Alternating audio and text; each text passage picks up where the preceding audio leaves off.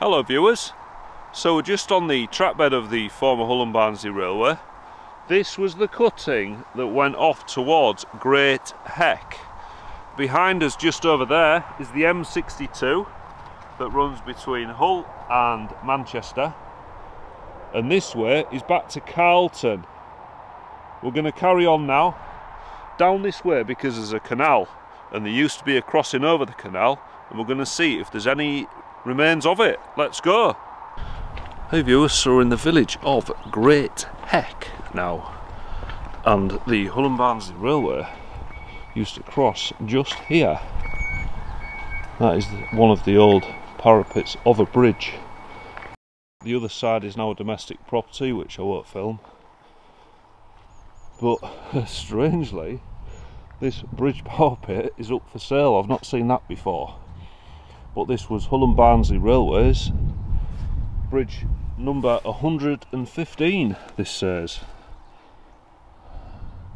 Still in good condition. The sandstone capping is still present.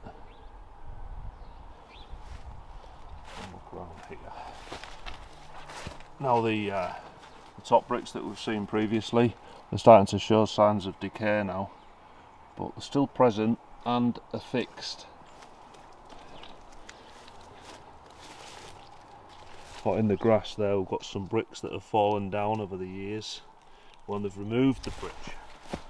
This was part of the line that closed in 1959. It's closed, and the track was lifted in 1962. There we are, Great Heck.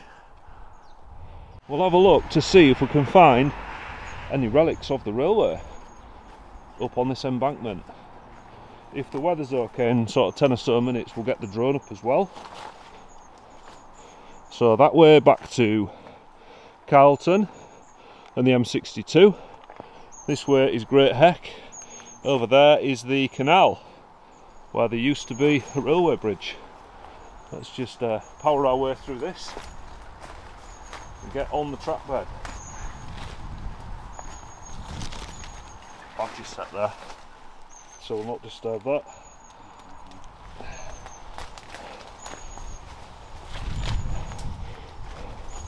So this is the track bed that we're now on. So if we carried on through the brambles, we'd get to that bridge parapet, and this way. See, at the time of filming, because we film in advance, it's 30th of October today, so the day before Halloween. So the brambles and the overgrowth from summer is starting to reduce now. Just coming over here, so I can see some old wood here. Could this be part of an old boundary fence? In fact it is. This is old Hull Barnsley boundary fencing that we've seen before. See the three cutouts here. So that's an old boundary marker post. Got more boundary markers here. The later British Rail concrete ones just piled up there.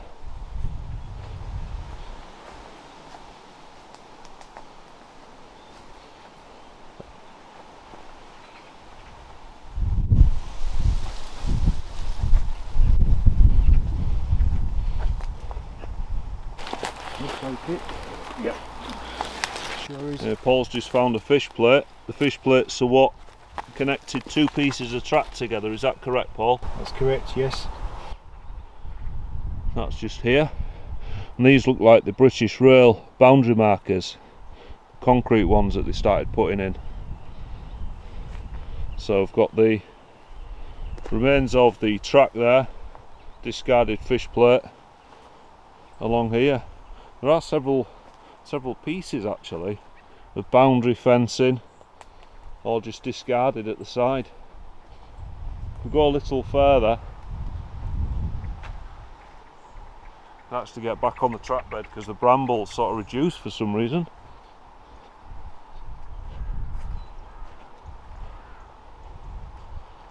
Let's get ourselves on here.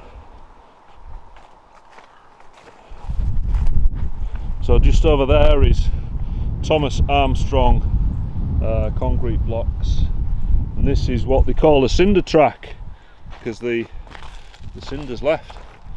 And that is the track bed going towards Great Heck and then further on to the canal, and then off this way back to Carlton, the River Aire, Drax, and then off towards Hull. Yeah, and the brambles just get thicker and thicker now as we get further into the bushes.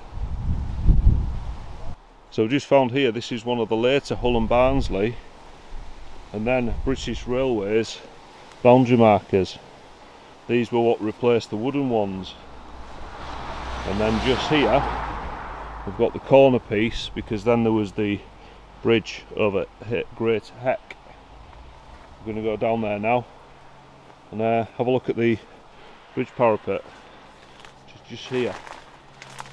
See the sandstone top in there. There we are. Hull Barnsley Bridge 115. Just noticed along the top there is the fence that British Railways put in when the railway closed and the track was lifted. So it looks like this bridge has been missing for a long time. Behind me it's completely replaced with a house, a modern house, but you can see at the top there again where maintenance has been carried out. Those bricks are newer. They are not the same age as the 1885 bricks that they are accompanied by. And here we've got the cast fall pipe like we saw at Beverley and Ripplingham Road coming down.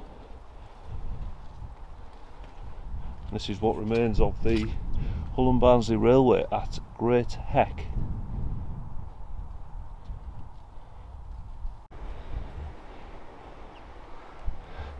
Hey viewers, so we're now down at the canal,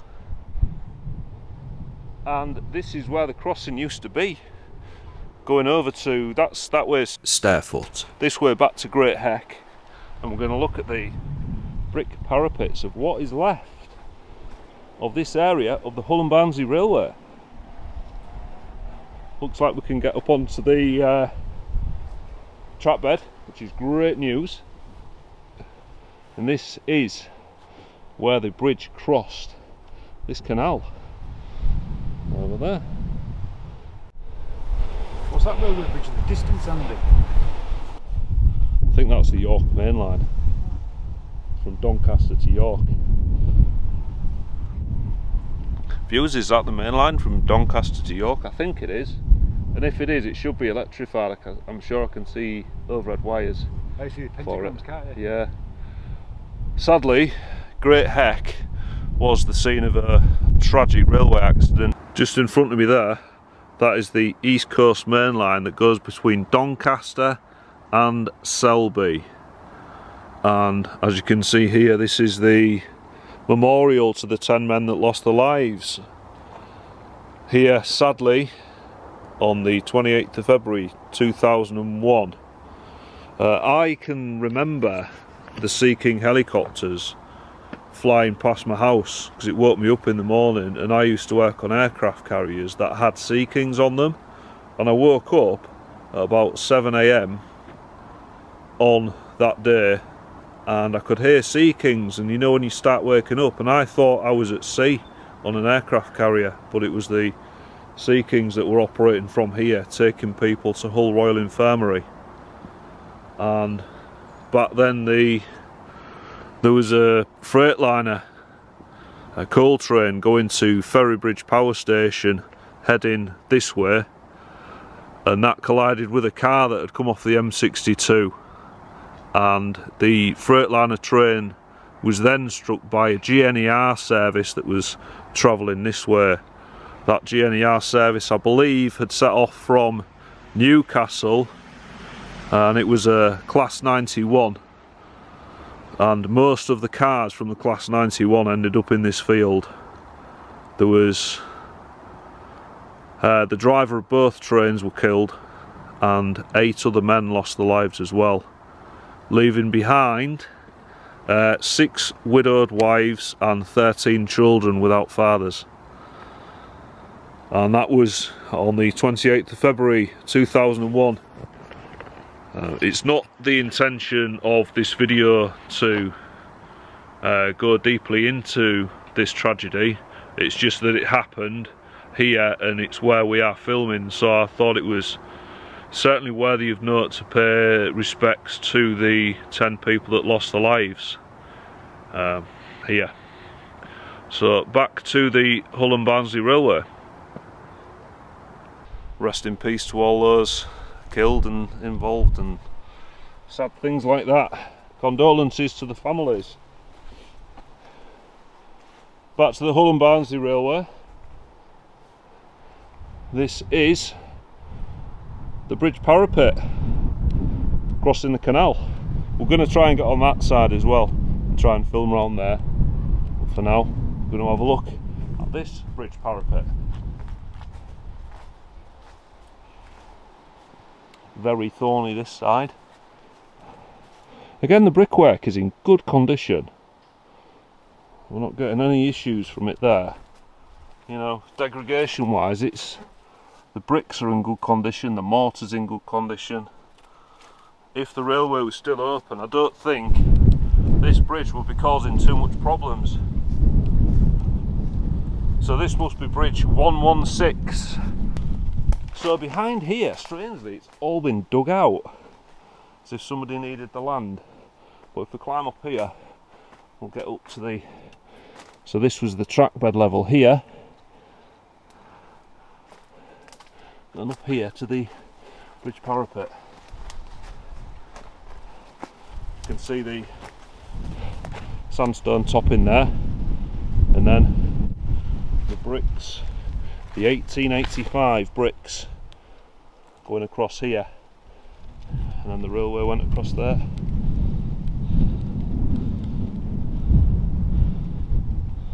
So we'll go back down the what now is the decline down to where the track bed has been excavated for some reason. Not quite sure why. I think it's because they've built residential properties behind it now. Yes, that's correct. Is that correct? Yes. So this has been dug away and just the brickwork left behind. I haven't seen a marking on this, you know, the HBR/3 and then the number, bridge number. There was something on that fence there, I don't know if that's related to the railway bridge in question, because all it says is just 3 numbers. That'll be related to the canal. That'll be a distance marker on the canal, I think. Please correct me if I'm wrong, viewers. Answers in the comments box. Yeah, this is the remains of the parapet. Just put my lights on really in the dark bits. There we are, look. It's all brambly that way, so we'll go back out this way. I'll pass the camera to Paul in a moment. Can you take him round and just show him that parapet? This canal is the Aire and Calder navigation, all part of the UK Inland Waterways.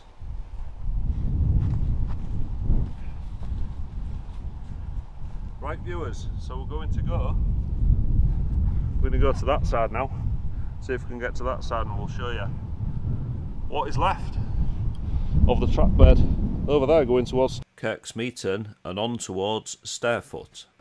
Hey viewers, so we're just at the south side of the canal now, and that's the parapet we've just been at, the bridge parapet there.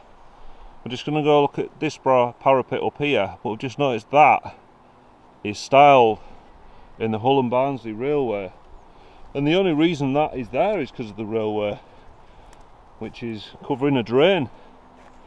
So that is Hull Barnsley Railway engineering right there.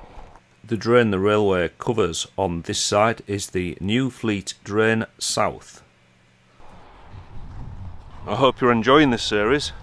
If you are, please press that subscribe button if you haven't already, because it really helps me out when you do that. It's totally free. So, just in here. Looks a bit prickly, but we're going to get to it. Here's the bridge parapet.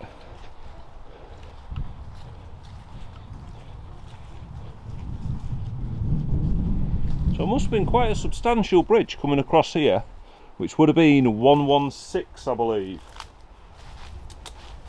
So that's 116 bridges since Hull.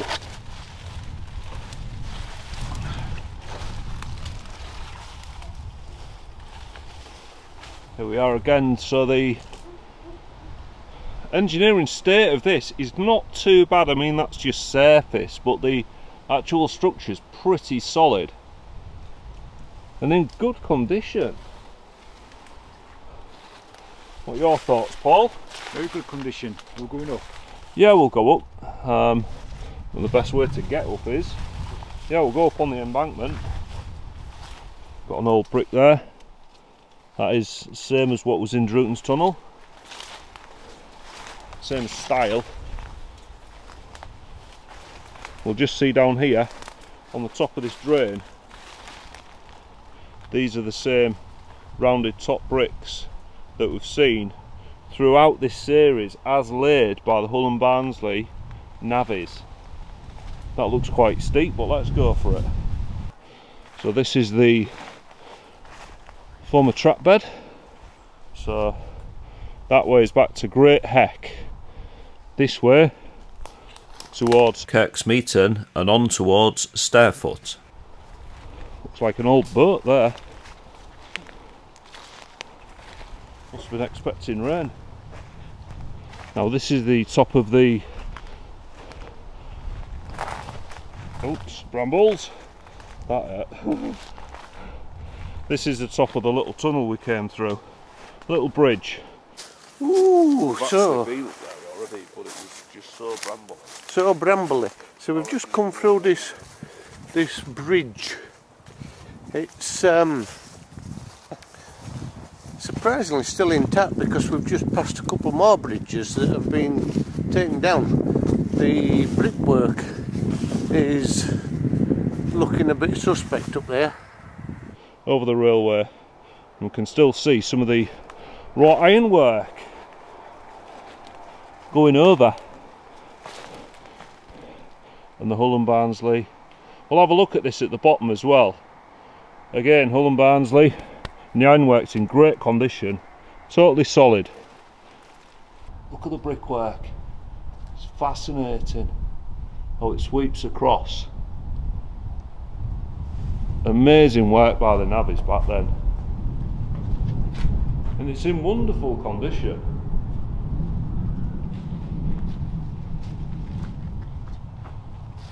That is one of the large bricks that came. Yeah, the topping bricks that we've seen across this series. It's fell off from up there. You can see the start of the decay now, where it's cracking. The structure is starting to get broken up by trees that are growing through it and breaking it up with the power of nature, pushing the bricks apart with the roots. Some big pieces there, aren't Yes, yeah, big parts of sandstone that have fallen off. Slip down. Yeah, just slipped down with time. There's another one down there. Yeah. Now we are, viewers. These bricks are massive. Those compared to the size of my hand. Topping this little bridge. I haven't got up embankment yet.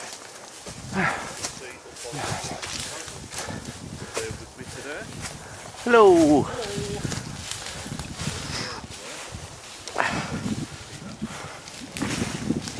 So this is the top of that bridge we were just looking at.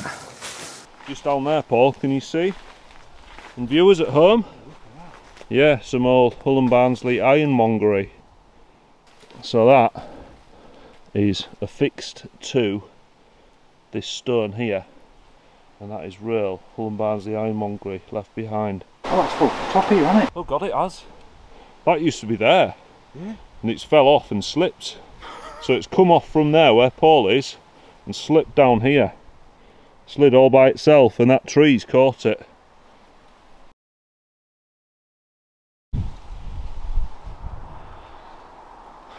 I'm Andy from ALW Research Team. Please subscribe to the channel if you haven't done already, because it really helps me out when you do that. And I'll see you every Thursday at 4 PM UK time with a new video. Occasionally I'll drop a video at 11 AM on a Sunday, but they're just bonus videos. Main video Thursday 4 PM UK time. Bye for now. Looking over my shoulder, looking back at your door.